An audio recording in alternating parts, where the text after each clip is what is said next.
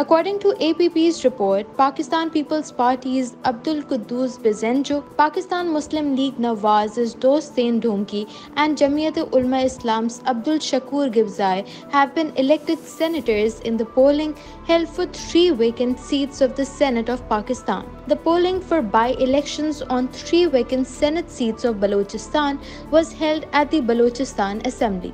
As many as 61 parliamentarians exercised their right to choose the senators for the upper house. As per results announced by the Election Commission, Bizenjo obtained 23 votes, Domki clinched 17 votes, and Ghibzai 16.